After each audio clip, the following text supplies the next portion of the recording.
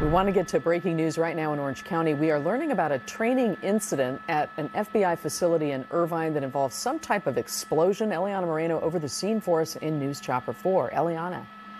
Killer, and this is the FBI Jerry Crow facility here in Irvine. It's just off Portola Parkway and the 241 toll road. It's a big open area where the FBI as well as local police agencies can do training, including live ammunition training. And earlier today, the Orange County Sheriff's Department SWAT team, alongside their hazardous department team, were doing some sort of training where unfortunately something went wrong and more than a dozen people were injured. We're hearing that it was as many as 15 people who were transported via ambulance to the hospital, but at this point we're hearing that they were all released, so it seems like they're all going to be okay. At this point it's unclear if everyone who was injured is employed by the Orange County Sheriff's Department, but they are the ones that are conducting this investigation.